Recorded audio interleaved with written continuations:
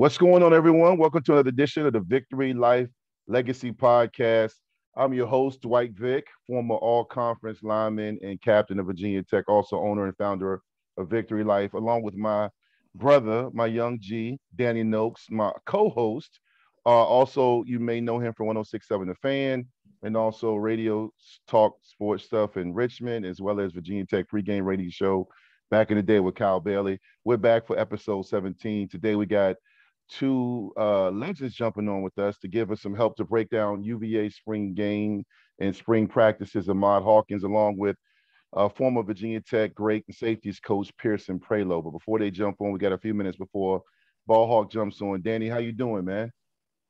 I'm doing good, partner. It's good to be talking with you. Glad we've got some spring practice to break down. It's a fun time of year. Great time to look forward to whatnot. Well, Final Four action coming up this weekend. Not bad, right? Can't complain. Yeah. Final Four. You got Carolina and Duke. Never before had that matchup. And then we also have Villanova and Kansas. Actually, it's a big time with all the upsets and all the shakeups with the Kentucky's losing and the Tennessee's losing and the other blue bloods, Michigan State. You have a blue blood all Final Four.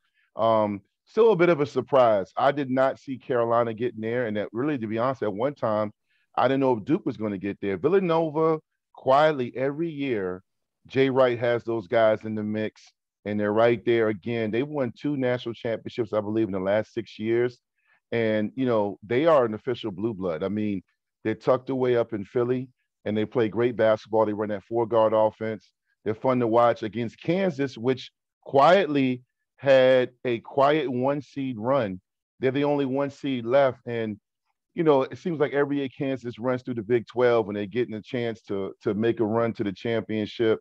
And then they get in the tournament, and you never know with Bill Self. But you know one thing, that Kansas is going to be one of the premier teams in college basketball. Yeah, they definitely are. And I'm definitely still in a basketball mood. I got my new ACC champs t-shirt on to rep our Hokies, had to cop some of the merch. It's all about winning championships, right? Yeah, yes, man. Sir. Yes, sir. It's a blue blood Final Four, but I'm not mad at it. When we were watching the end of these Elite Eight games last weekend, I kind of liked the idea that we were going to see Duke, UNC, Villanova, Kansas. I think those are very clearly the 4 teams that are playing the best basketball right now. And yes, a ton of credit, I think, just because we watch a lot of Duke and North Carolina, to both of those programs, specifically Duke, though, who obviously played in the ACC championship, losing to Virginia Tech. And they really flipped the switch, it seems like, when the tournament came around, because they're playing as well as anybody right now. I would not want to line up against Duke and the talent on that roster, but they're playing with sort of heavy hearts because Coach K ain't coming back next year. Yeah, no. And I think that they now figured it out on how to manage those expectations with Coach K not coming back. Before, I felt like an ACC championship game against Tech, even though Tech earned that win, and even against that last home game against Carolina, they looked like they were pressing. They looked tight. They looked stressed. Where now the tournament is a new season, and they kind of figured out, A.J. Griffin is a great shooter for them, 6'6" wing, can attack the basket. Mark Williams, great post player, great rim protector. He's a Virginia guy from the 757 from my neck of the woods down in Norfolk. He's figured things out. He came on strong last season. Banchero, 6'10", 260. And when he plays like it, no one can guard him. No one can guard him in college basketball. But the key to that team is Jeremy Roach. Very similar to Love with Carolina, except for Jeremy Roach doesn't have to do the scoring Love does. Jeremy Roach is hitting the clutch baskets, penetrating, dishing at the right time, and picking his spots. And to me, Coach K will get the credit because of the adjustments, the zones, the press. But Jeremy Roach is the reason. Another Virginia guy, Paul VI, like yes, Trevor Hill, is the reason they're in this Final Four and have a chance to win a national championship. Paul VI, man, I almost went to school there. I was very close to going to school there. Really? Okay. Anybody that knows me growing up knows that I went to St. Timothy's, which is a Catholic school, kindergarten through 8th grade. Actually, they have preschool now, whole preschool. So a lot of my classmates went to Paul VI. Most of them went there, and I just decided not to. But how about, like you mentioned, there's a couple of guys from Paul VI. You got a guy from DeMatha. I mean, the WCAC has always been one of, if not the best high school basketball conferences in the country. But I'm hoping the fact that Virginia Tech staff now consists of a DeMatha legend and Mike Jones, that maybe they can start to bring some of that talent back down to Blacksburg. Not that they've ever been getting that sort of talent down to Blacksburg, although Hadim C went to Oak Hill. So that's kind of the same, not the same geographic area, but sort of the same tier of high school basketball programs, if you will. No question, man. And, DeMatha and they mentioned the recruiting staff, what Mike Young has on his staff, you'll see a lot of recruits coming there from the DMV. As a matter of fact, Jay Wright on a podcast or interview I heard him on, he talked glowingly. They asked him about, how do you get so much talent? He said the DMV. In Northern Virginia, for those, that's the DMV, Northern Virginia, Maryland, and DC. I'm a 757 guy. They're not talking about Tidewater and Richmond. They're talking about Northern Virginia, DC, and Maryland. And, obviously, it's just one of those things, man, where people up here just value basketball. Football's big, but not like basketball. There are tons of hoopers up here. I mean, I coach AAU. I see it all the time. You see it in high school sports. That's why when my son's team made the All-Metro team, I'm not All-Metro, the rankings, they were in the top 10, top 12. You talk about ACC basketball, you look at the lineage of that conference, many of them come from the DMV. Yeah, and I have to admit, there's a documentary out there somewhere that I believe was directed, produced by Kevin Durant, a product of not the WCAC, but a DMV high school basketball program.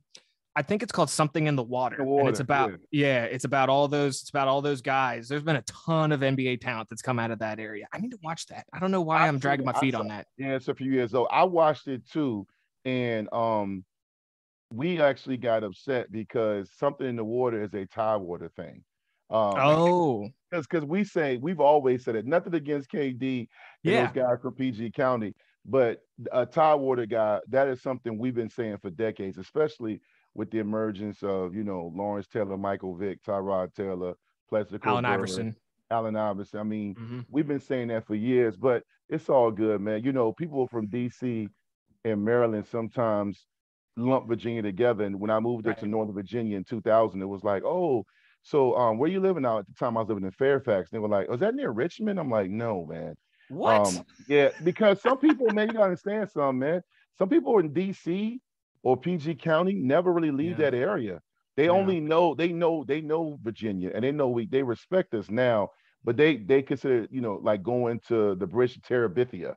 They think they're going, and it's so close. It's just one of those things where, Virginia is not that far. I mean, people commute to, Virginia from Maryland to DC, so it's wild, man. It is wild, man. Well, Fairfax isn't that far from DC. That's why I thought it was funny. I being from Chantilly. Chantilly's just a town over from Fairfax. I mean, there's a lot of overlap there. That's funny though. Yeah. But before Hawk jumps on, man, I'm going down to the spring game and I'm looking forward to. Actually, I was just texting as Big Derek Smith was hitting me up. For those that remember, Derek Smith played left tackle for Washington football team for a few years, also played beside me at Virginia Tech. Great player. He was just making sure I was going to be in Blacksburg. So I will be in the Berg that weekend. A lot of people are coming back. I think that spring game easily will have 55, 60,000 people there, man. And we're going to talk a little bit about that when Pierson jumps on. You and I have a special relationship with Pierson, as both of us used to do. You did the pregame show with him, and I jumped on. And then, of course, I played with Pierson, and I talked to him. So it'll be good to pick his brain. A lot going on in Blacksburg with position changes, new energy, new faces, some old faces. So it's going to be a lot of fun. But we're waiting on Hawk to jump on here, about Ahmad Hawkins, to talk about UVA. Just for those listening and watching, we do have other programs and teams up here. Danny and I are Hokies through and through, but Ahmad is somebody I've grown up with, and he is a media personality and mogul. There's a lot of stuff for the ACC and UVA. So we're going to pick his brain just to hear what our rivals are doing in Charlottesville. So I'm excited. I'm really excited to talk to Ahmad because I've never had the chance to talk to him before. I've listened to a lot of his content. I know you guys played against one another, and, with Pierson, my fondest memories are of the spring game broadcast that we all used to do together. So this is a really fun time of year. Welcome, Ahmad. Welcome, man. Yes. Welcome to the show, Ahmad Hawkins. Okay, we were just giving him a glowing introduction. For those that don't know, and many of them do know, Ahmad Hawkins is my young brother.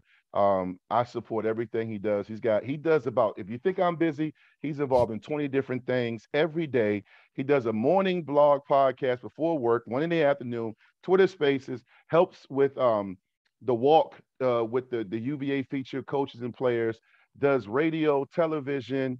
Also, for the Hokie fans that are supporting us, he is the one that broke our hearts. My senior day, 1998, the catch.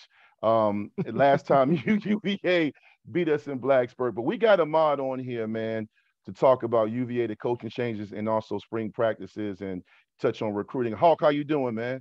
I'm doing well. How you gentlemen doing tonight? Oh yeah, we're doing good, man. It's good to have you on too. Because we get to talk about sports. You and I have been talking the last 3 days about the Yeah. Oscars and Will Smith. Yeah. Hey, Aren't we all tired of that? I'm just a comedian, man. That's it.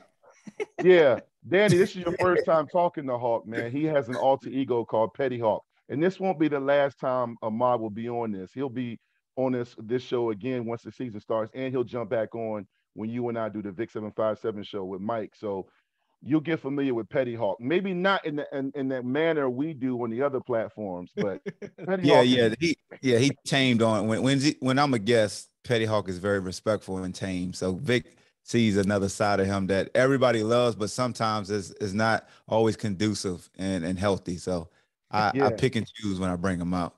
Yeah, yeah. Well, let's jump into it, Hawk, man. I know you're a busy man, and we appreciate you jumping on. We wanted No to have problem. you on, man, because Danny and I, we cover tech sports. We also cover pro sports.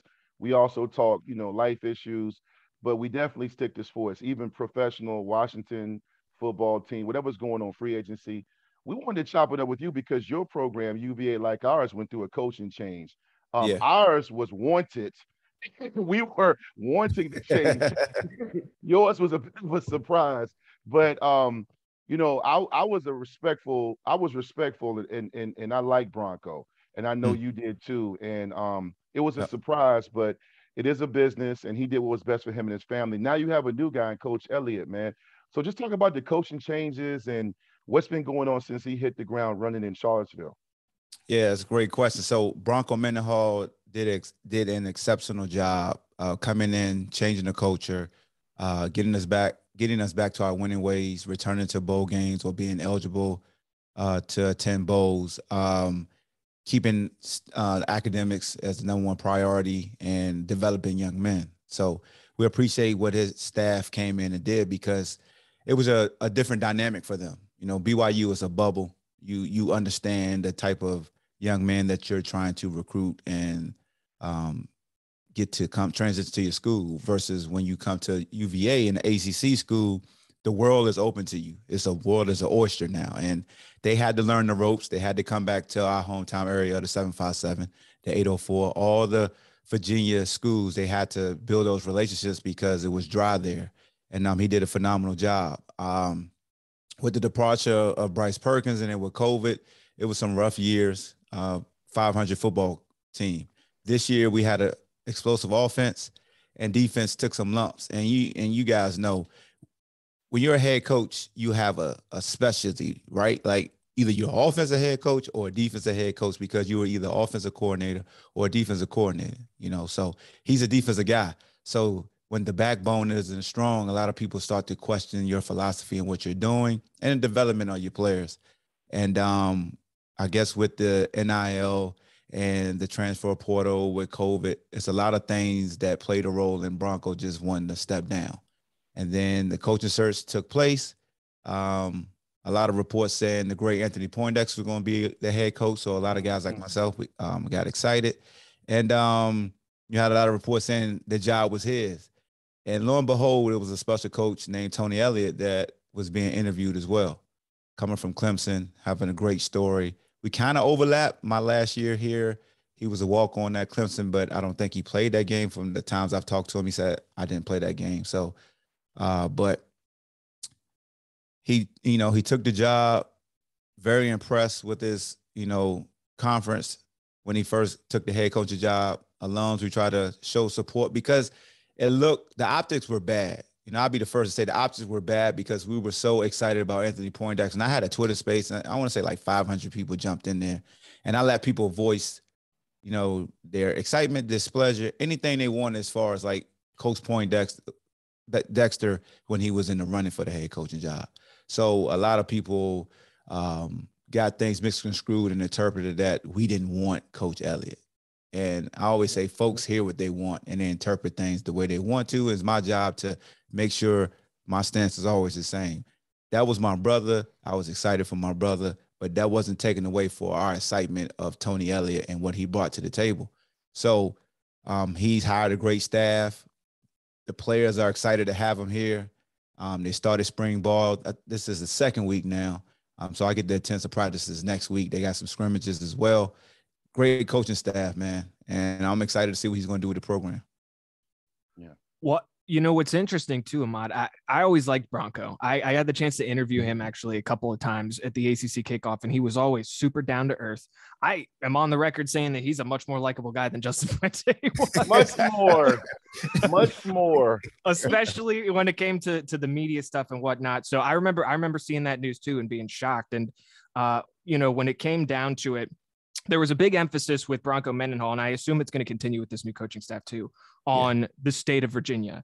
Yep. And, just being in the Hokies fan space and seeing what they're saying on Twitter and whatnot, there's always a lot of bashing of UVA constantly beating Virginia Tech on their mind. But it's very understandable because for both of these programs, I think the most important step forward that they could take to get back to where they were when they were at the peak of their power is to regain traction in the state of Virginia, whether that's via recruiting, the relationships, like you said, Ahmad, or, just beating your rival every single time. And from a Virginia Tech standpoint, they're normally beating UVA, but now they've got losses to Liberty and Old Dominion on their resume in the last couple of years, both of which were under Justin Fuente. So I imagine for Tony Elliott and UVA, they're going to continue to emphasize needing to get back on track here in the state of Virginia. Yeah, absolutely. Because it demonstrated in 2018, as great as we played all season, as great as Bryce Perkins was his first year as a starter, we lost to Virginia Tech.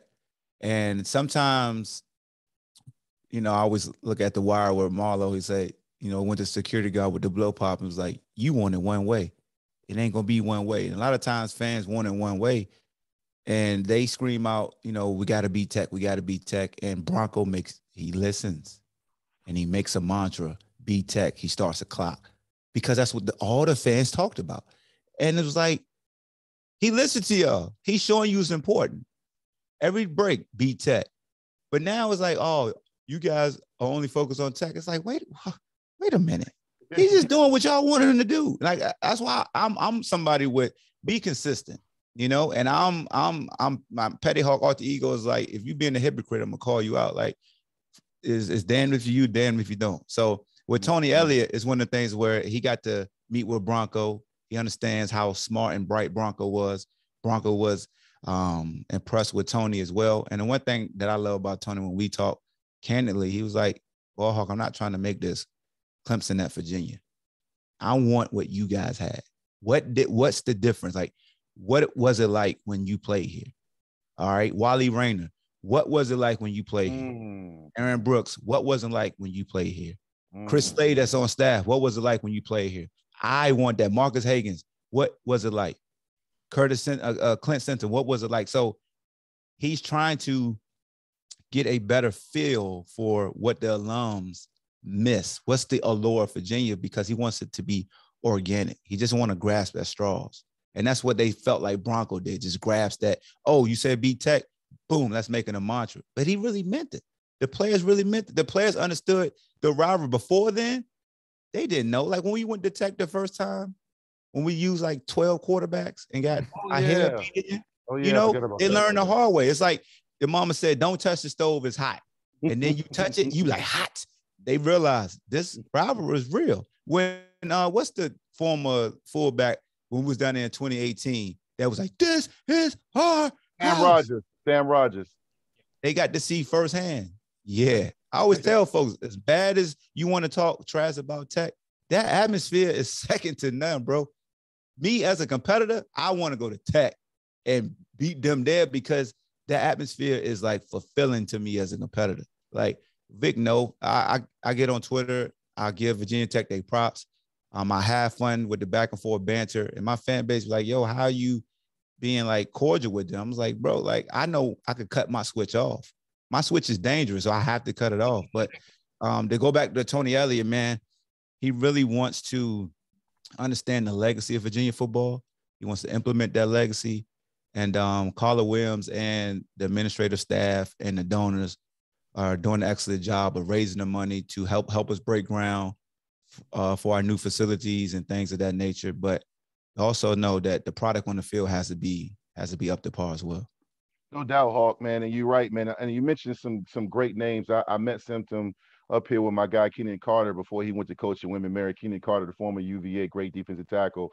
Me and him are close friends. We're like brothers, man. And you know, it's all love away from the game, but the rivalry is real. And you and I were fortunate enough to play during the golden era. And when I say golden era, Virginia Tech and UVA were both not just two of the best programs in the state, that was a given, but they were two of the best programs in the country during our time. And it was great. It was very similar to an high school rivalry with Hampton and Bethel, or Westfield and Centerville, or Deep Creek and Western Branch. It was huge, and it was sold out, and it was all these guys from Virginia, DC, and Maryland.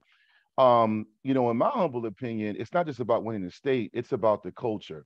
And I think, you know, I don't know what Brent Pry, as far as the results are going to be for Virginia Tech, but I feel like similar to Tony Elliott, he wants it to be the way it's supposed to be. You have your hand on the Virginia Tech, not just, excuse me, the UVA football program, but UVA sports, basketball. When you look at the team you have, I know it's tough because you haven't been in practices, but you guys returned a very, very good quarterback in Brennan Armstrong. Yes. I mean, he Special. tons of records. Played hurt. I was up late watching that BYU game. I thought they were going to score 900 points, man. Yeah. And he got hurt, and he came back and played a few games later, and he gave it his all entire season. He was money. What are the expectations for him? And I know it's tough we can't really talk about the season yet because it's spring. But what do you think? What do you see for him this year? Because he's going to be going through some changes with coaches and things like that. Do you see him elevating the team even more, or do you feel like he's going to kind of try to figure things out at the beginning because it's a new system? What do you see for him? I really, Vic, that's a great question. I really foresee, like, wholeheartedly as an analyst, like the fan part of me is like, oh, he's going to do even better because he got all his weapons back. He got another year. But realistically, with a new scheme, with Kitchens as the offensive coordinator, what Tony Elliott did at Clemson as the offensive coordinator, I really see us being more balanced, not 50-50, you know, but balanced in the sense of, as Coach Kitchen said, and I love this quote, if we have to run the ball to beat you, we'll be willing to run the ball to beat you. If we're successful running the ball, we're going to keep running the football. We know what 5 can do. We know in Coach and I's offense, the quarterback is 90% of it because it's a heavy workload. It really is. It really is. If you play quarterback in Coach and I's system and you're successful, you're the truth. He asks his quarterbacks to do a lot. You take a beating, you have to display toughness, and Brennan did that. He has a plethora of receivers. I mean, Coach Marcus Hagans and the way that he develops these receivers, I'm not saying this because I love him like a brother, but he's a great teacher of football for those receivers. We have backs that are very capable that the last offensive scheme didn't display as far as consistent runners. Like Mike Hollins is a very good back, very good back. Coach 2J, he was thrown curveballs because our offensive line, all those guys transferred to better themselves for whatever reason was. It's not a stab in the back. You're free to move about the cabin in which any way you want to. And those gentlemen took the opportunity with not knowing who their coach was going to be. They transferred. So he hit the recruiting trail when he was rehired. Coach 2J showed that, you know, he'll strap his boots up and go recruit, and he'll develop. So the biggest question mark for us offensively would be the offensive line. What's the best way, Vic, to get an offensive lineman in the groove? Let him pin his ears back and be real physical. Yes. You know, not kick sliding. Kick sliding, that's not to your advantage. But if I could say downhill, put your foot in your face mask somebody's chest and drive, you're going to get in the groove a whole lot quicker. You know, so it's just one of them things that where I feel like schematically it's going to help Brennan. Schematically, it's going to make him a more attractive pro prospect because Kitchen comes from the NFL, and it's going to require Brennan to really show true leadership, because the numbers were gaudy last year, but the wins didn't follow. Now they want to see, hey, can you win and push your program to the next level? And that's what he needs. And when it comes to breaking down what he can and can't do, he has weapons, and that kid can flat out let it fly. So I don't expect his numbers to be what they were last year. I'll welcome it, but if I have to take 400 or 500 yards off his total offense, but it equals 3 or 4 more wins, I'll take it. Well, hold on, Danny. I know you got a good question, but I just want to say this too. In his defense, because I grew up on ACC. Even when I was in the Big East, I would watch ACC games, and I always watch UVA because that's our in-state rival. Plus, growing up, I was a Terry Kirby fan, Sean Moore, Herman Moore. Plus, all my guys that didn't go to Tech went to UVA. So, you know what I'm saying? Marcus Higgins is my guy, Ahmad Hawkins, all those guys. But don't tell them the story, though. Don't tell them the story. I'm not going to tell the story. We'll wait. We wait for another time. But in fairness to Brennan, man, a lot of those losses weren't on him. The defense dropped the ball. True. Absolutely. I mean, come on, bro. Like, I'm not, we keep it real, Danny and I know you do too, Hawk. I mean, the defense let him down, man. So Brennan is like Josh Allen and the Buffalo Bills versus KC, 14 seconds, do your job. Oh, yeah. It's not a knock. Yeah. Yeah, go ahead, Dan. I'm sorry. I just wanted to just defend Brennan real quick, because the quarterback gets a lot of blame and a lot of praise, but anybody that's played, it's a collective effort. Absolutely. It's defense, special teams, coaching decisions. It's a lot, You mentioned coaching decisions, and if we just go back to the UVA Tech game from this year, right? UVA's in a great position to go and win the game, and they call a screen to the lineman on 3rd and long or 4th and long.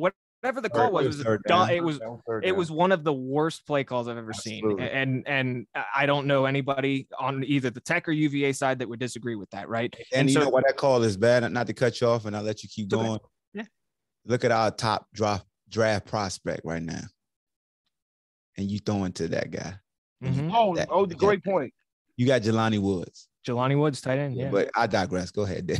No, yeah, you're right. That's the point. Like I was going to put more praise on Brennan Armstrong, because I think you mentioned if this offensive line play gets better for UVA this year, that seems like the perfect formula to get Brennan Armstrong off and running, right? I mean, the dude can do both. He's a good thrower of the ball, good enough, I think, to move them down the field relatively consistently, but he's also very mobile. And so you get you're able to run the ball early in the game, and that just opens you up for more opportunities later. And they've got plenty of weapons around him. That's been the case for the last couple of years. Yeah, definitely. Hold on, I'm gonna let Hawk I'll get excited. But Danny, just real quick before Hawk addresses that, UVA is in a position that Tech isn't, and a few other teams, because everyone wants to trash the Coastal, but if you got a quarterback in college football, you got a chance. Keep that in mind. Kenny Pickett. Yep. Yeah. That's who it was last year. College football is truly dictated more by the quarterback position, just because of schematically is a little different, because you don't have the hours as you do in the NFL. NFL, you can scheme up ways to really take the quarterback out of the game, and everything around him has to truly operate. But we know in the grand scheme of things, that position has to be the most consistent unless you have an outlier defense. But in college football, as we saw last year, it's games we shouldn't have won, but 5 in those receivers was so great, because we were in one-dimensional. We would be like 85% pass and still win. Like, everybody know we're going to pass every down. Mm-hmm. And a lot of times, and I don't want to make it seem like I'm like kicking Coach and I while they're down, because he did a phenomenal job here. But some of the times, the situation of football, we will have our best playmakers not on the field because of a certain personnel groupings, depending on the play. So that's what I'm looking forward to. Consistently seeing Lavelle Davis, Dontavian Wicks, and Billy Kemp on the field at all times. Like, all offensive schemes have, except for ours. If you notice, every play you had groupings of receivers running on and off. I did. And that, to me, that gives the defense a break. And we go back to what happened versus Virginia Tech. We have an opportunity. The first play call was a great play call if Brendan's ankle was healthy. That quarterback draw was there. His ankle gave out. He said it on the coach's show that following Tuesday when he came. He was like, Hawk, I forgot my ankle was hurt. He said his eyes lit up when he heard the play.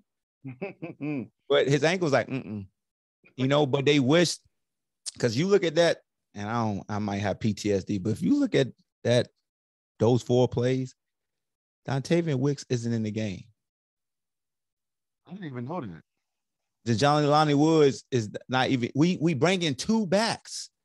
You make it easier for Tech and the defensive style they run. You got 2 backs and you playing them. I always say the best way to beat Tech is you either got to run the football or you got to spread them out. Make them backers you got to cover.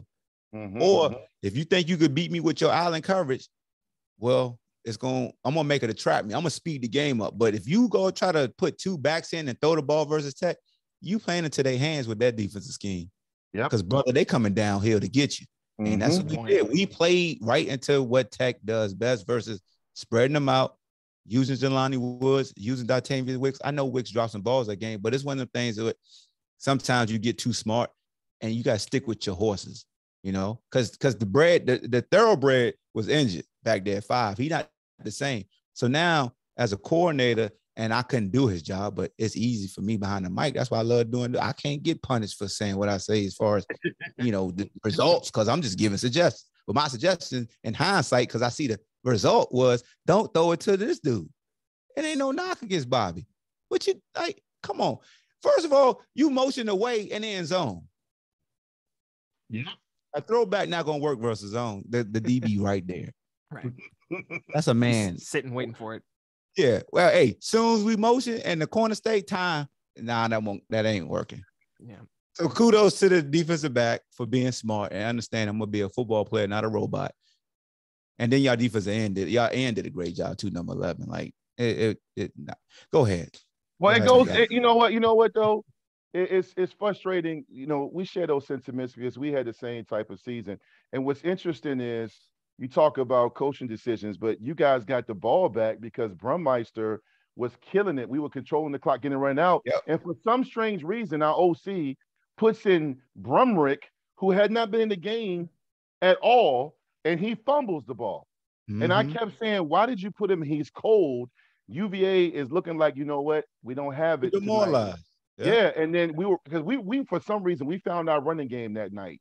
And all of a sudden, Brumlick comes in, he fumbles the ball. UVA has new life. And I'm thinking, you gave the wrong guy the football. And you saw Armstrong drove him down the field, and they were cooking with grease, man.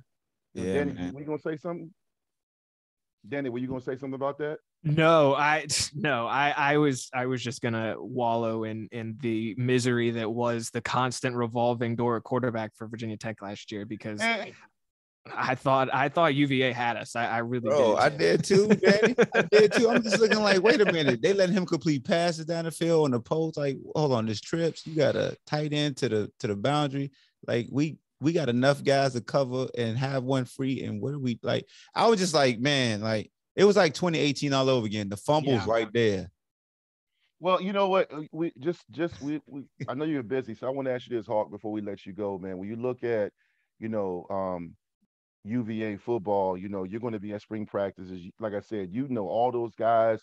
You're like me. You and I are basically the same, except I'm covering Tech and you're covering UVA. But when you talk about Elliott, his staff, they got a great staff. Some household names some of them I played against. Many of them I grew up watching. Chris Slade. You talk about the energy around the program. But we all three of us know press conferences, tweets, all the manufactured hype and the posters. That doesn't win football games. The line of scrimmage, the talent, the depth, the schemes, the decisions, Saturday afternoons, Thursday night does. When you look at the Coastal Division and you break it down, you look at Carolina just lost, Sam Howell to the NFL draft. Pittsburgh just lost Pickett. They're always a tough opponent, but they lost like a bunch of seniors. Tech is in transition. They got some players coming back. We lost some guys to graduation. Georgia Tech is still rebuilding. When you look at UVA, when you look at their prognosis for the season, their outlook, do you feel like if things go well early on with the schedule, that you guys can make a run and win that Coastal? Yeah, that's the great thing. The schedule is very favorable, and the coaching staff understands that. As players, you pay attention, but as a player, you're very naive. I think Miami is a team that's dangerous because that young quarterback came on strong, and Miami is betooling as far as like the swagger and the belief. So they're going to get the athletes. They're always going to have those underwear Olympic champions that can fly. So that's what makes them scary. You know what I'm saying? So That's the team that I really looked at. Like Wake Forest, their quarterback came back. I know they lost their receivers, but Georgia Tech lost their back. I think he went to Alabama. Mm-hmm. But their young quarter, that young quarterback is for like. After we played Georgia Tech, I said that kid gonna be special. I don't know what they're gonna bring around him, but they have a shot with him at quarterback. But as you stated, with Pitt, Kenny Pickett was basically like Brennan Armstrong, but they could run the football. You know, Wake Forest and Hartman, they could run the football. North Carolina, Howell, but they could run the football. You seen the trend. We just didn't invest in it. Like, we were capable, but we just didn't invest in it because we were successful since Anai got here throwing the football. And sometimes we fall back into our comfort zone, our habit of, I'm just going to toss it around. You know, it depends on your philosophy. And as much as I say Coach Knight should have ran the ball more, his numbers are phenomenal. He broke every passing record here. He's one of the top passing offenses you'll see in the country. But sometimes that could be a detriment to what our weakness was, which was our defense, because you never had the ability to slow the game down, give them a break. I feel like if in BYU, when it became that high-powered, we made that huge comeback, we couldn't slow it down. North Carolina, kudos to them. When we played them, we made that comeback. What did they do in the second half? They ran the ball. We're going to keep him off the field. That game was crazy, too. That was like another shootout. Y'all were in some shootouts, man. I mean, you know, we had to be. Mm-hmm. I mean, honestly, and I'm not, look, like you said, Vic, I talk to all those kids, and I'm very transparent with them, and I uplift them, and I give them constructive criticism. But I had to have them realize in the game of football, yes, you guys struggle on defense, but it's a team sport. Not saying your offense has to do more, but that adult has to understand, how can I better help them? Let me see if I can keep them off the field a little bit longer. They got a little bit more time to adjust with those adults, and then they can pass them up to get a timely stop. I played arena football. It's all about timely stops. Yeah. Mm-hmm. You know what I'm saying? That's all it is. Like NBA basketball in the playoffs with the sugar thug. Give me a timely stop. Give me a timely steal, a timely charge. You know, you get that timely tech. You know, that's an inside joke between me. So Danny knows about Sugar Thug. Danny, you know about Sugar Thug. Thug. He knows all about it. Yeah. We all know. You know, shout out to my Draymond Greens out there, my favorite player. That I like to make fun of, but I'll take him on my team any day, baby. Me too. A glue guy. Yes. You win championships with glue guys. Hawk. Absolutely. It's been a lot of fun, man. This has been a lot of fun, man. I appreciate you, man. As always, man. I just want to tell everybody listening on SoundCloud and everybody watching this on YouTube, this guy's one of the best out there. He just doesn't cover UVA. He covers hot topics, social injustice. He's open to debates and insight. He's got just tell him how they can follow you, Hawk, all the stuff you got going on, man. Just you see what I did there right there. So you go to ahmadhawkins.com. I have a website where I upload any and everything that I do UVA related. And also all my podcast episode, I uploaded there via Podbean, but you could go to anchor.fm. You could go to iTunes, Spotify, any podcast platform to check me out. As Vic stated, if you don't follow me on social media, at I am Ballhawk on Instagram or Twitter, Facebook, Ahmad Hawkins. Any of those videos that you miss, I try to upload them as podcast episodes. And a lot of times I like to have fun with my friends, man. And I want to just create my own lane. I did the little blurb. I'm just a comedian. That's a play off words because I felt like people are allowing comedians just to say what they want to say. That's what the Will and Chris Rock. Will should have never hit Chris. But right. My new line is I'm just a comedian because apparently if you're a comedian, nothing can be held against you in the court of public opinion. So I'm safe. So I'm well said, buddy. Yeah. But yeah, man, I appreciate you guys for having me on. And yeah, man, just strive to be the best you that you can be, and don't make excuses. Create opportunities. That's what I live. I love it, and I love you, man. This is guy Ahmad Hawkins, man. Again, NBA, baseball, football, hockey, track, UVA sports, college sports, high school sports. He is the guy to follow and check on, man, and gets great discussion, great insight, passionate, and be careful though. You might catch one of his episodes when Petty Hawk pops out. Yeah, I just like to tell folks, man, if you see Petty Hawk out, do not hold the curse words against me, because I try to make sure I keep it PG, but I'm 43 years old. Sometimes I have to be grown and ignorant. Yeah. And it was good to meet you too, Danny, man. Definitely good to meet you, man. Same to you, Ahmad. I Yes, can't wait sir. to do it again. Chop it up very soon. And we will definitely Absolutely, have him on man. again, man. We will definitely have him on again. This show and the Vic 757 show with me, Mike, Anytime, and big Danny, bro. man. You know, Yes, sir. anytime. I always make time for genuine folks, man. And I got enough time in the day to spread positivity. So anytime you guys need me, man, let me know. Appreciate you, Hawk, as always, Yes, man. sir. Thank you, man. Salute to you, man. Peace out, fella. That's You're a Ahmad good man. Hawkins, Thank you, man. Ahmad. Appreciate it. All right. Ahmad Hawkins, former UVA great receiver, man. Thanks for him jumping on, man. Just a special guy, man. He played actually at Virginia. He played receiver, cornerback. For those from the '90s era, he played with a guy named Ronald Curry, who was a National Gatorade Player of the Year in football and basketball. And Ahmad set all kinds of records in high school. And what's funny is we were running team. We ran the ball, but Hawk, if you look at his highlights on YouTube, man, in high school, I mean, he was catching passes wide open. Nobody could guard him. He also was a great track runner. He ran on the 4x1 team, won a state championship, and ran with guys like Chris Ricks and some other guys. I believe Kahafa was on that team. So just a great guy, man. Also very passionate like you and I, Danny. So really glad he was able to jump on. We'll get him again, like I said, on some other stuff. The thing I like about him is he's like me and you. He's honest about his program. Like we love tech. We can be honest and assess whether they're good or they're bad or in between. Exactly.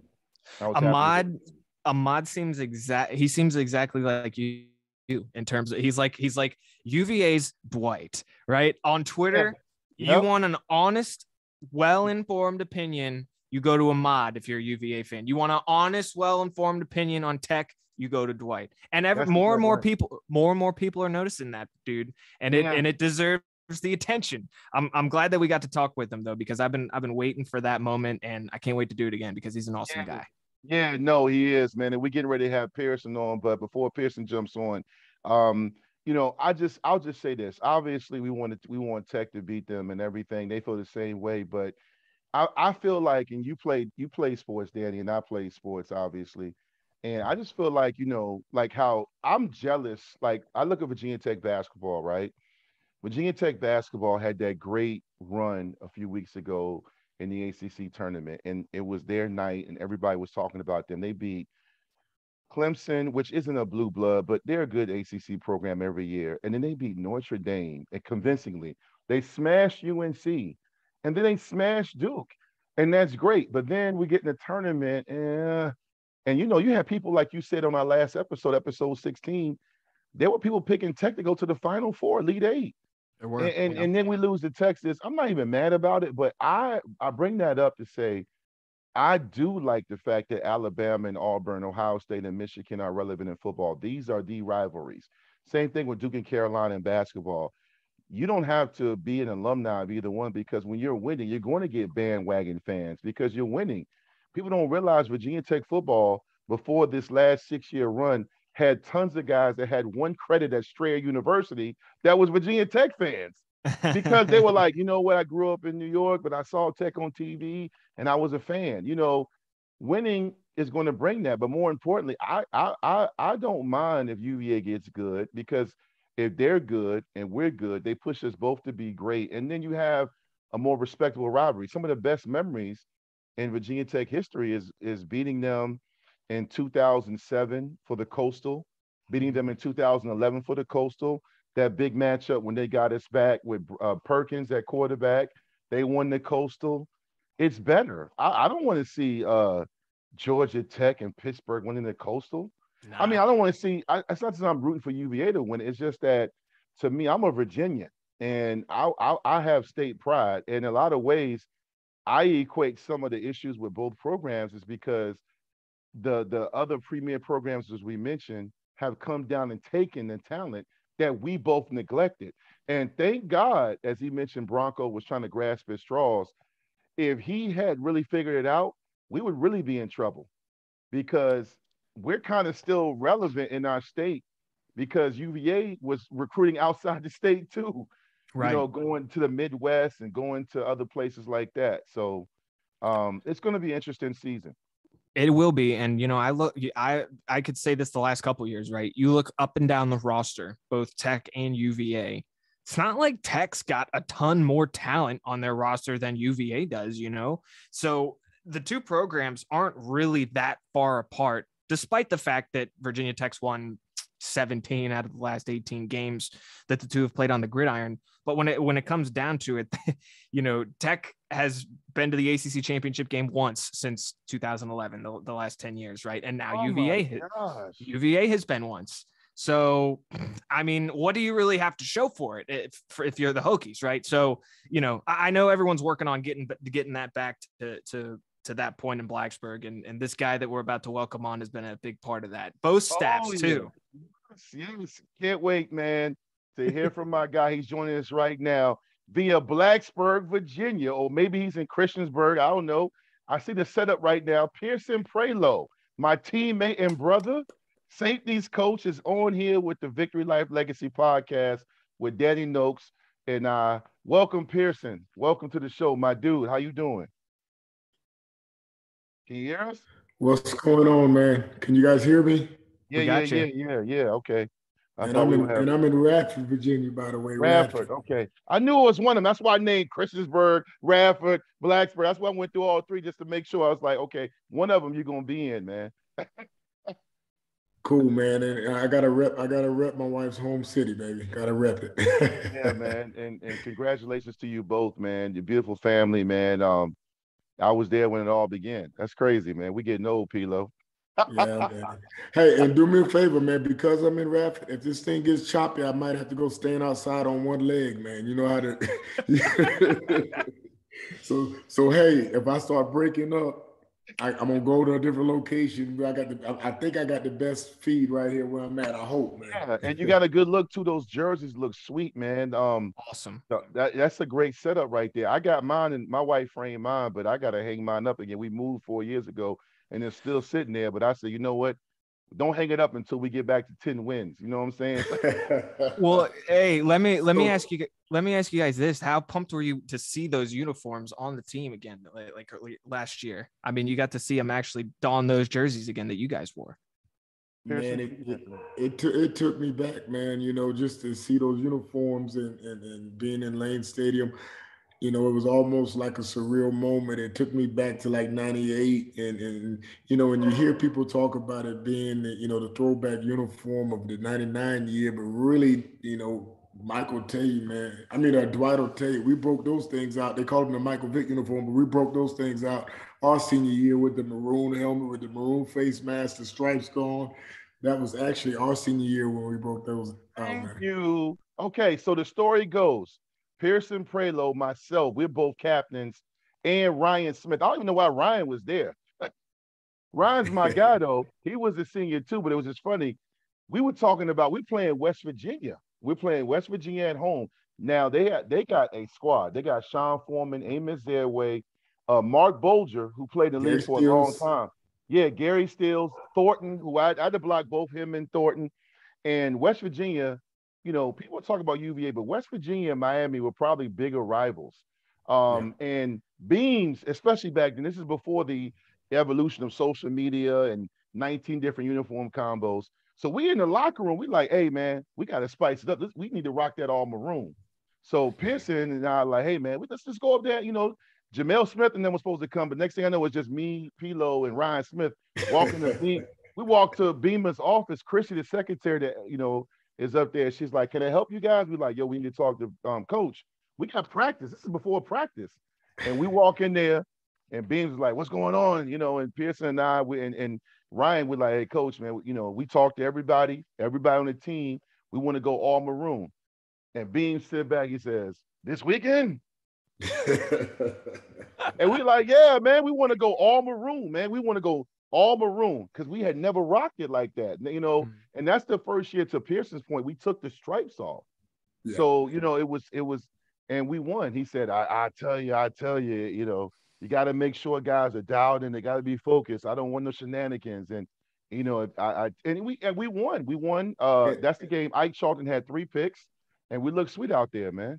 And what's more crazy about that, man, if you're talking to Lester Carlin, the whole maroon face mask thing that year was an accident that we just went with. They had sent the helmets off to be reconditioned. You know, the stripes were still on it. We got the stripes taken off to sort of look right, but it came back with maroon face masks on them because you remember we had the big white face mask. So Yes. you know, that whole look, man, it was accidental. And like Dwight said, man, the all maroon thing, that's, you know, that was a favor. Well, Pierson, man, let's jump into it. I know you're busy. You got your family. You know, it's night, man. I know how it is. I know the hours you're putting in, man. Let's just talk about, like, how's it been, man, since they were. No, we can say you good. How's it been since all the stuff, man? I know you were there with Fuente. It wasn't the situation you know thought it would be as far as results on the field, but at the same time, now all of a sudden JC is retained. You're retained. You got promoted to safeties coach. And then you got Pry, who was there when you went out, well, at least when I was there, 95 and 96. It seems like there's a new energy right now. Like, it seems like y'all have a plan, there's purpose, there's a vision, and it seems like everybody's buying in. I feel like I'm not trying to hear and talk about the last regime, but more so like moving forward. You know, just talk about what the energy is right now surrounding the program and what the feel is from just a coach's perspective.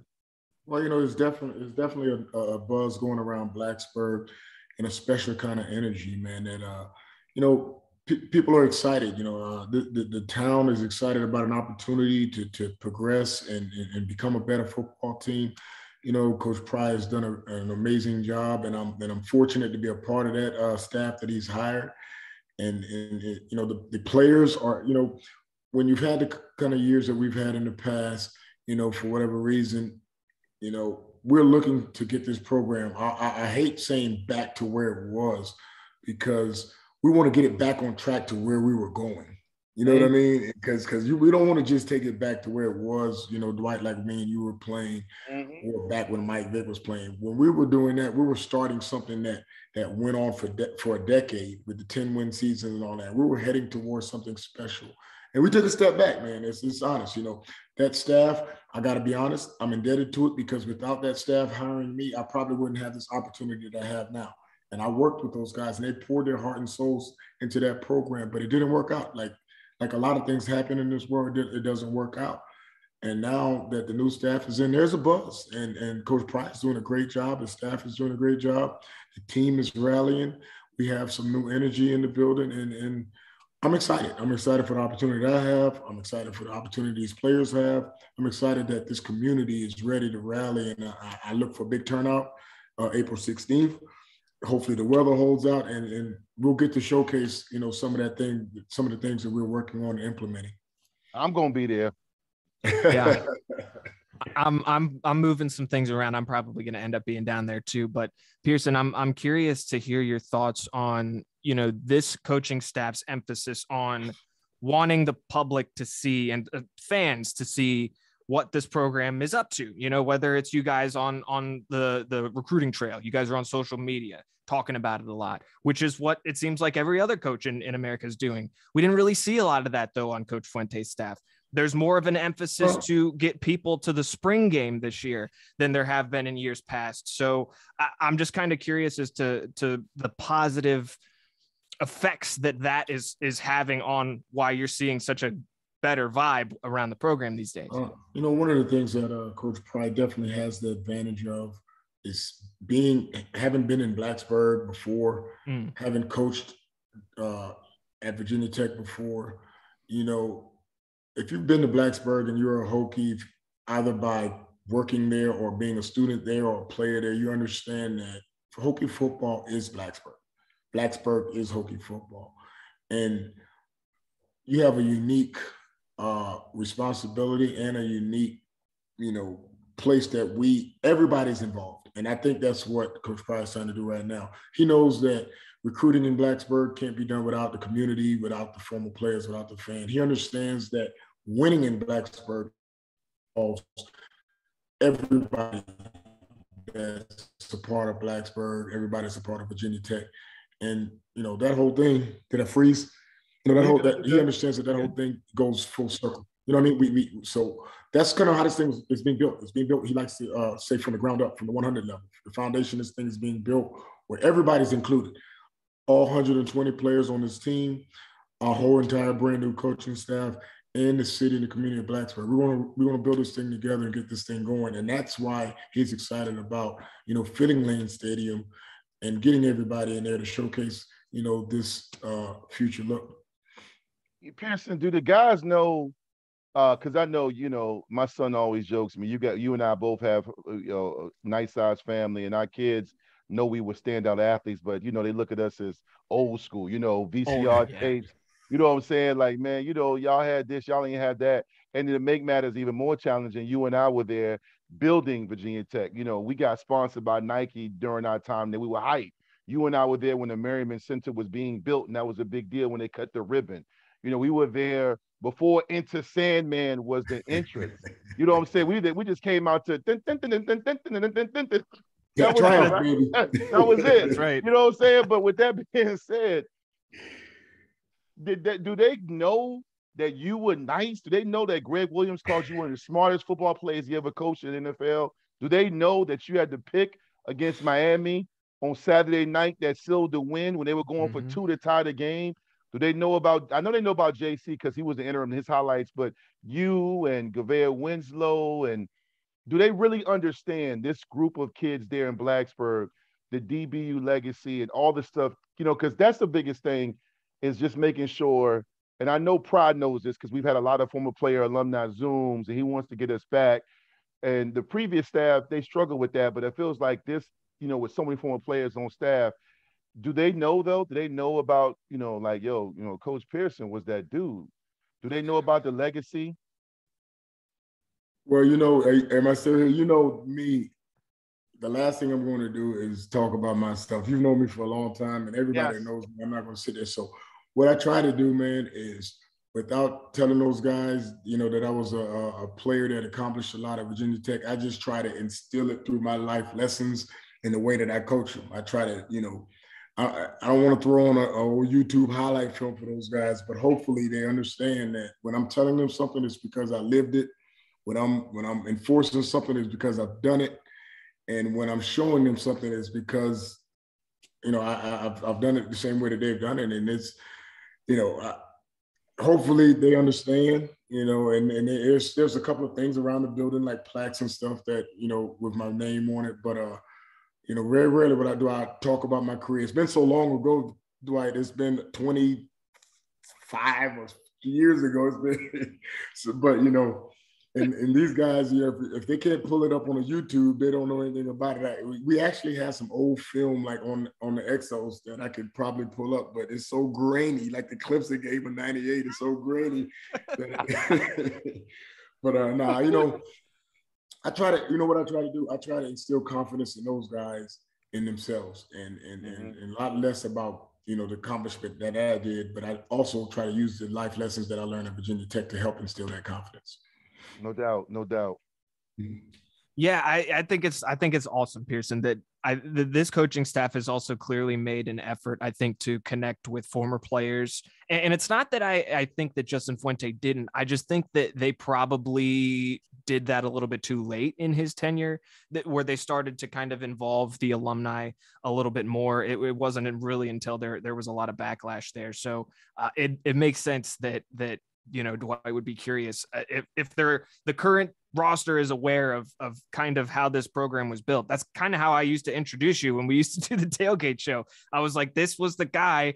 This is why they call it the lunch pail defense. It was Pierson. It was guys like Cornell Brown and all the great players that they've had, JC Price in the past. So, but there's been a lot of transition over the last couple of years. Obviously a brand new staff's coming in, but Coach Foster, you guys are still kind of trying to, I imagine, bring some of that mentality into the new system that you guys are running. What do you think about that?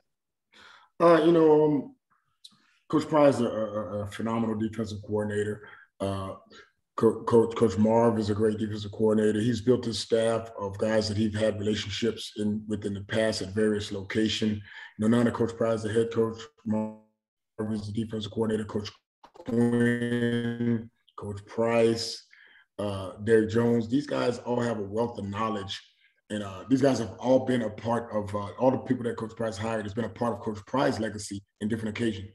He's combined a staff with a lot of different strengths that he's going to be able to instill all the wealth of knowledge that he gained through coaching, starting with Coach Foster and all the various places he's been. And we're going to put that mentality, his vision on the field.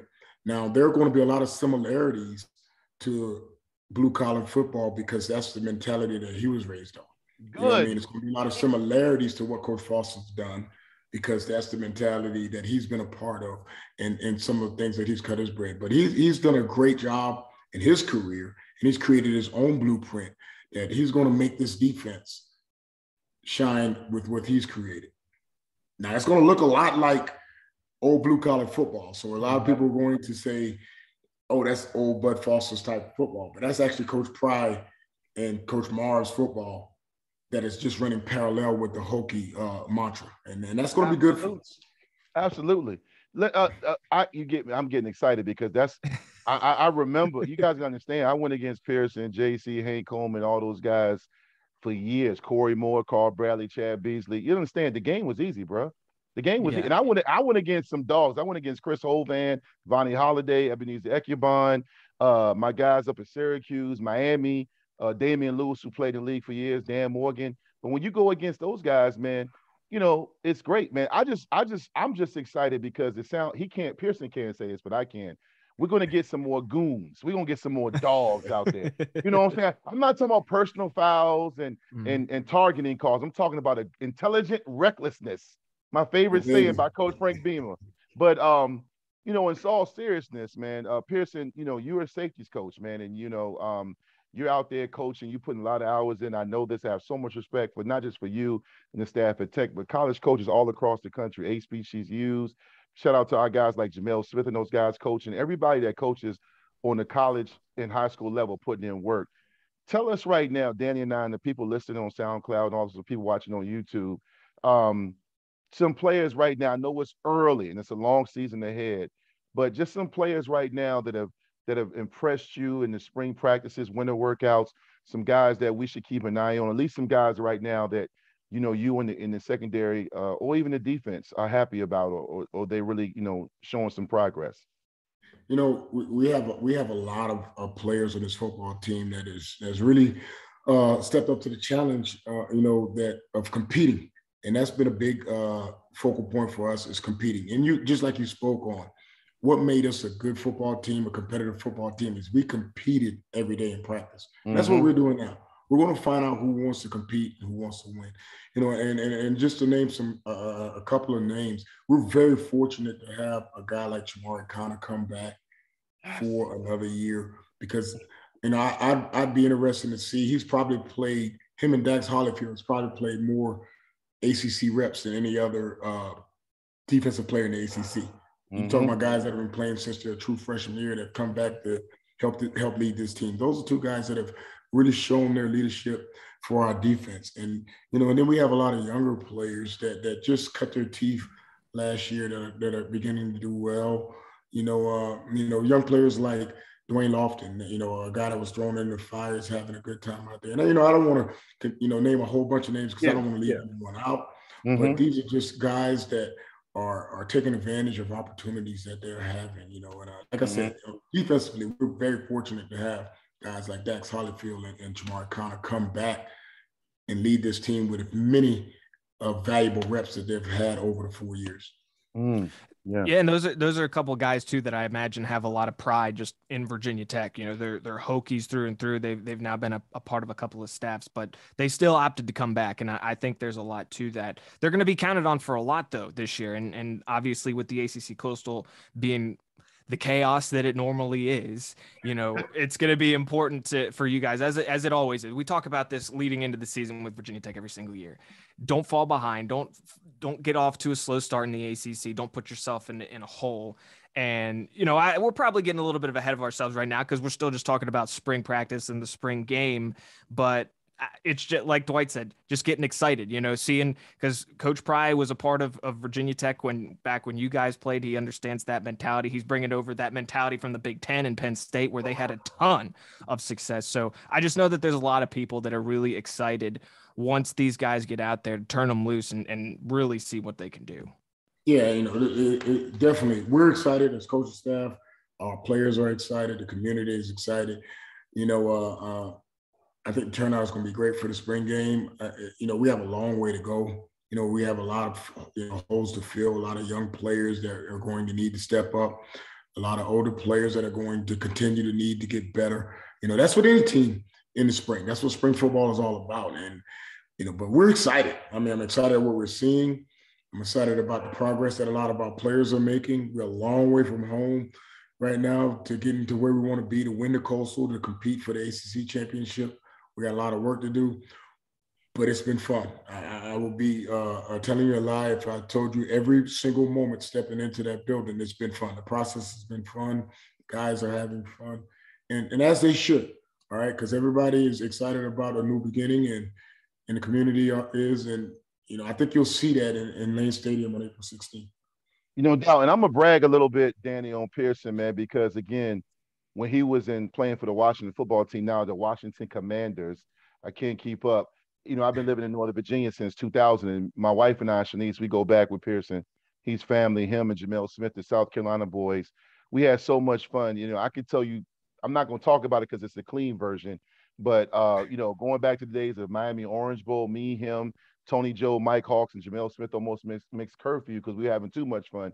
But seeing him now, because Pierson is one of the best athletes I've ever played with and practiced against. I mean, this guy had a 44-inch vertical, and I'm 6'4", 6'5". He's not that tall.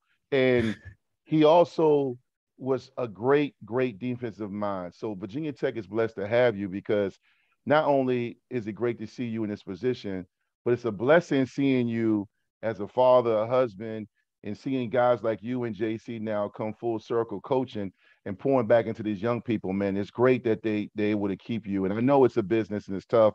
You got to win football games. But right now, here in the moment, this is great for me and Danny and for Virginia Tech fans to see. When I announced that you're going to be on, a lot of people were excited, man. So I just want to say that. And just before we let you go, I want to ask you this.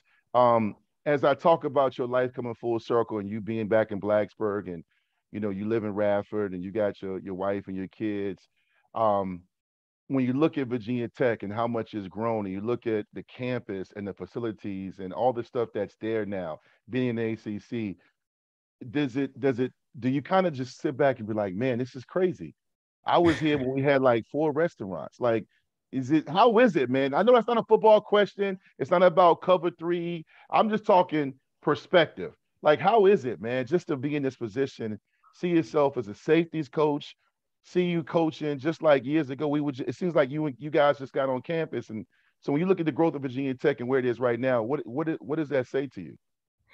Well, just the other day, sitting up in the new Performance Center, former Bowman room, the former Bowman room. You remember the Bowman? Just sitting there, and we have a real magical view of Lane Stadium across our practice field, and you can look into it. And I was just telling a couple of the guys, man, I just remember when there were like a little soccer field down there, and we used to run circles around that for conditioning, and you could look clear through the north end of the end zone and through the south end, through the high school bleachers, and see the cows grazing and things over there that is now like an intramural field.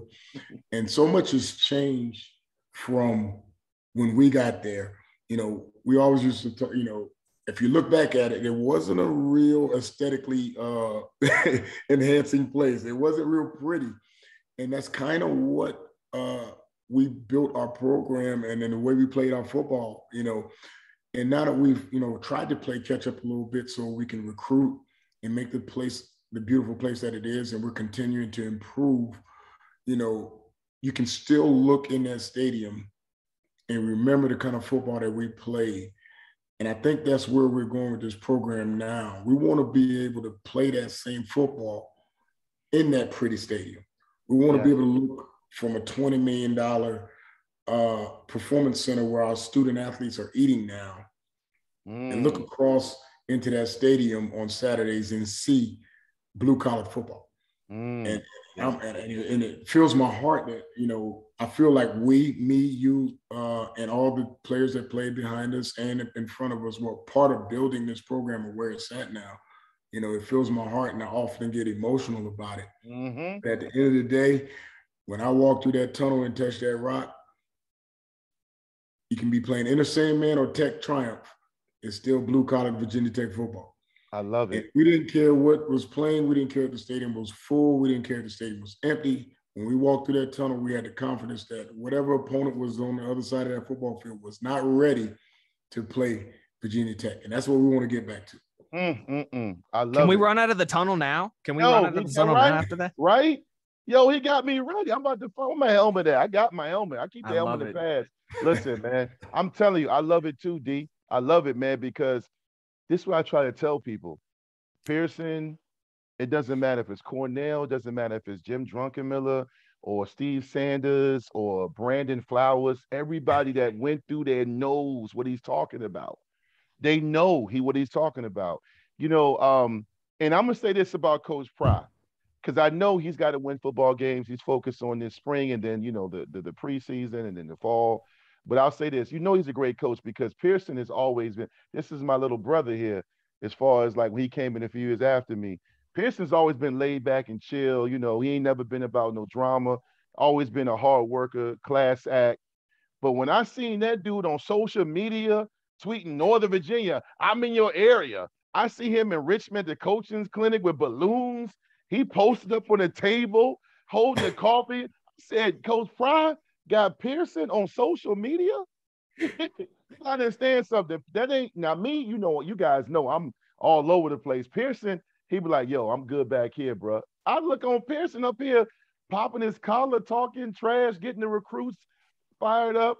Shout out to Coach Pry, man, because he gets it. Because Pierson is active on social media. Dwight, let me tell you, man, that's tough for me too. Because I'm telling you, and you gave the guy credit that deserves it, because about a week into the hire, man, I think we were on the plane and we were getting ready to go recruiting somewhere. Coach Pry wasn't on the plane, and I opened up my phone, and especially some of our new coaches, they're really well versed in social media.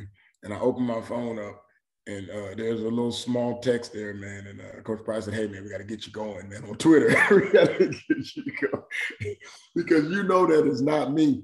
But, when the guy gives me a job and he asks a request of me, man, I'm going to play the role, man. I'm going to play the game. And I'm getting better. I try to set alerts to remind myself, hey, man, you hadn't tweeted in a while. But you and I both know that is, I first got my Twitter page when Coach Fuente hired me in 2019. So that was, next step for me, man. But it's getting better, No, it is. It is. A little bit. Man. Still ain't got my Instagram going right yet. So it's all good, man. I'll be your guy, man. And I'll keep it going, and I'll tag you some tweets, all positive, man. You gotta be tough on Twitter, because we got a passionate fan base. They love you when you win. When you lose, they want to fire everybody, including me. They blame me like I called the play some nights. But hopefully we don't have any of those blames. Hopefully we got nothing but success, man. Pierson, it was a blessing to have you on. I know you, me, and Danny go back. You and I on the field as friends and brothers, and Danny and you had the pregame show. So this is a mini reunion, man. We appreciate miss you, Danny. On, man. I miss you too, man. I miss you. I miss Blacksburg. I'm here in Richmond now, but I get to do some radio in Washington, D.C., talk about our Commanders, talk about the Nats, talk about the Caps and whatnot. It's amazing. It's awesome. I love it. But some of my most fond memories, not just as a professional, but as a person, are with you guys. Spring games specifically, chopping it up, just talking Hokies football. It's just been a treat to have you guys as friends, man. The grassy knoll. The grassy knoll. Yeah. Can't wait. Yes, sir. I can't wait to see him in 2 weeks, man. I can't wait to be back. I am excited. Like, I'm going to get new money, bruh. I can't wait to get there. You know what I'm saying? And my kids staying home, bruh. It's about to be on, man. You know what I'm saying? Yo, it's all good, though. All good. But Pierson, once again, thank you for jumping on. We're going to have you on again on the Vic 757 show, talking all things tech, with me, Mike, and Danny. That's a seasonal podcast, but we'll get you on there, too. I know that's your busiest time, but We won't ask you tough questions. We just want to get you on just so you can get on and tell us how things are going and talk about the season and the games. And, it's just going to be a lot of fun, man. We appreciate you, man. No doubt, man. I appreciate you having me on, man. And we're excited about Hokie football, man. And I know I'm looking at two Hokies right now, true and true. All right. Yes, sir. Yes, sir. Be blessed, man. You too, man. Appreciate you, guys Pierson. You too, buddy. Yes, See you later. Yes.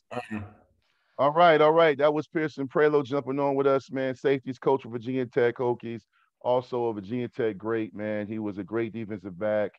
He played the rover, he could do it all. Whip. He also, like I mentioned, 44-inch vertical.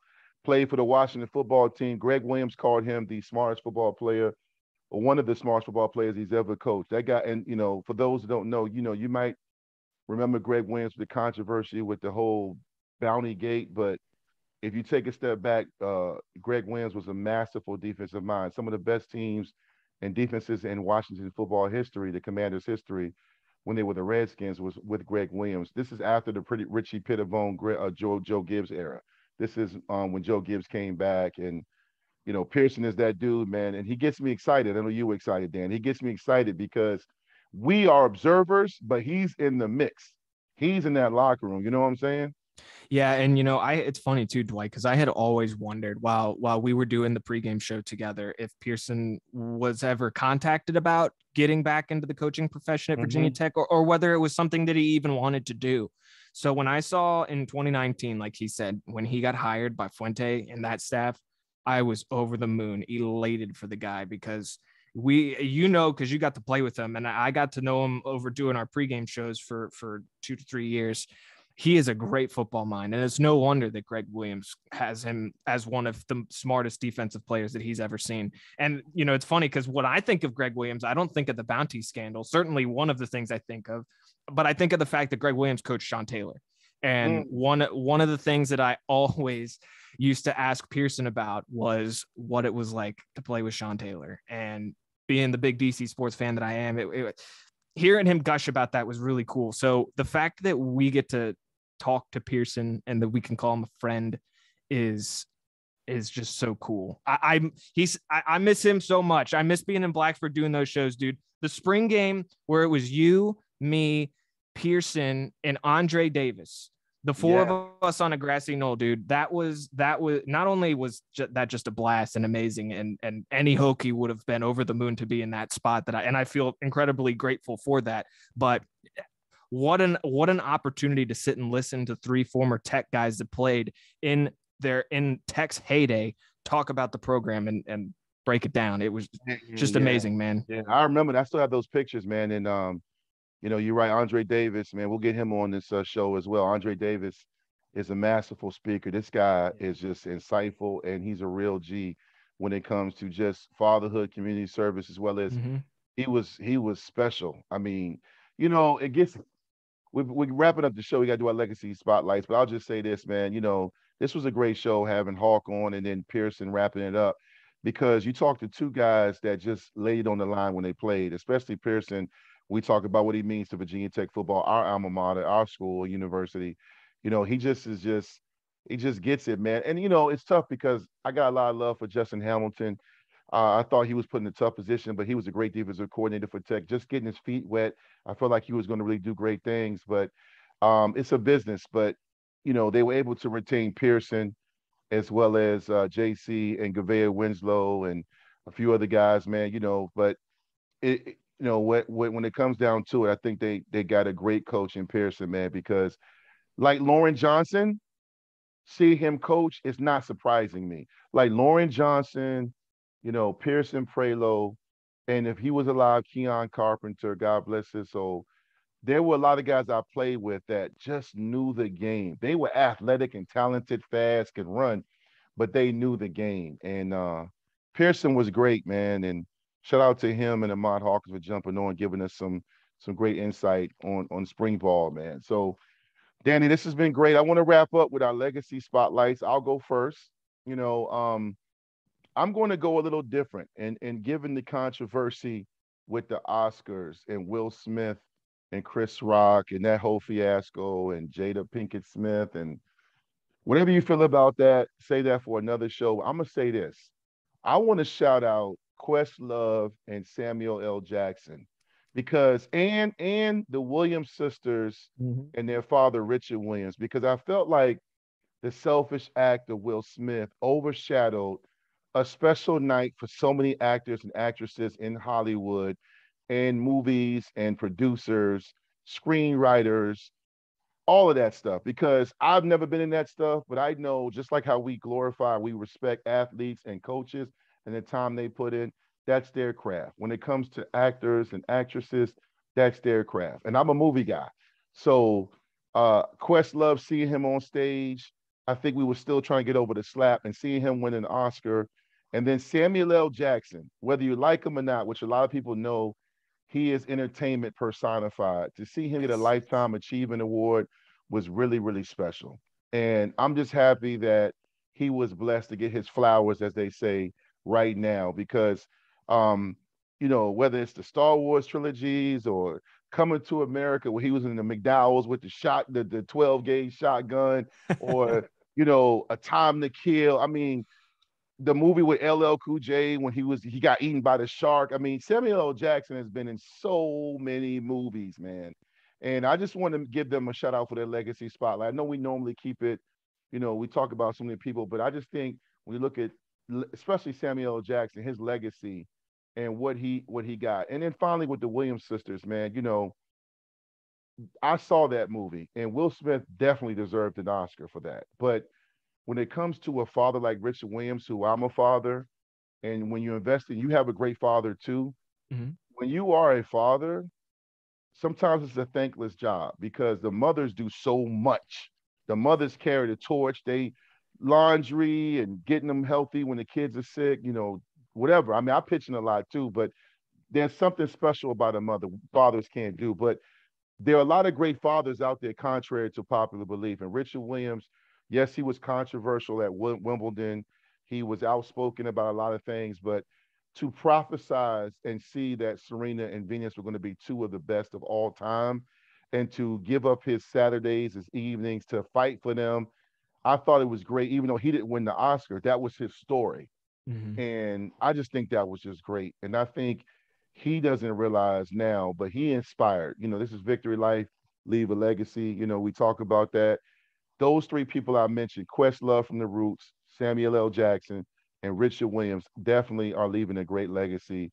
And it was just cool to see them get their awards, man. And hopefully, people can reflect on that once all this other nonsense clears up.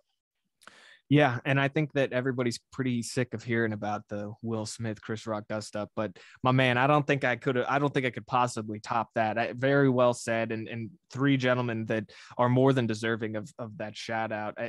I have it bookmarked. I actually haven't watched Questlove's documentary about the Harlem Music Festival from the 60s, but I have it on my list, and it's definitely going to happen, because I've heard that it's absolutely amazing, and I love Questlove. He's awesome. Cool. He's really cool. Music. Yeah, he's a cool dude. He still has hair. That's crazy. So last time we did a legacy spotlight, it kind of centered around April 16th, and that day is fast approaching for us, and obviously it means a lot to anybody in the Virginia Tech family, whether you're a student, a former player, both a teacher, there or even just part of the staff that cleans the classrooms every single day. Like, everybody's a part of that. And, April 16th is always a day of remembrance. And we're a couple of weeks out from that. It'll be the spring game this year. But I wanted to give a shout out to those 32 victims, obviously, just in case we don't get the chance to sync up and do another show before the spring game. So I want to make sure that we never forget those 32 victims that we lost that day. 32 Hokies, 32 Angels. It's tough. It's tough to think about every day. My girlfriend was there, not quite on campus, but she was in Blacksburg that day. She was just a freshman. And I know a lot of people that were there that day. I know someone that we lost that day. So a shout out to our 32 victims, the first responders that were there to help and try and restore some of the peace, and first responders everywhere. I mean, we've had tornadoes coming through Richmond for all afternoon. It sounds like they might be making their way up towards you too, buddy. So, be careful out there. They are. Yeah. Yeah. But I want to shed some light on that. Just, make sure that we never forget, because that day's coming up, and it's hard, but at the same time, it's important that we pay our respects and, continue to emphasize and demonstrate the Virginia Tech way. Nikki Giovanni had some of the most inspiring words possible, and she's just an amazing poet. But I would also say, and if you need to pick me up, go check out some of what she said after April 16th in 2007, because she was a beacon of light in a very dark time. No question. One of the best speeches I've ever heard in my life, man, even if you weren't a Hokie, man. So I appreciate you, Danny, as always, for jumping on to meet me as my co-host. And once again, want to thank Ahmad Hawkins and also Pierson Prioleau for jumping on, sharing their insights and giving us some nuggets on spring ball with UVA and Virginia Tech. And also to everybody subscribe to Vicktory Life, man, the fans, the people on Twitter. If you follow us on YouTube at Vicktory Life, also on SoundCloud. And also make sure no matter where you go, no matter what you do, like we say every episode, make sure you have a positive impact and you leave a great legacy, man. On behalf of Danny Nokes and myself, Dwight Vick, we appreciate y'all, man. Y'all stay up.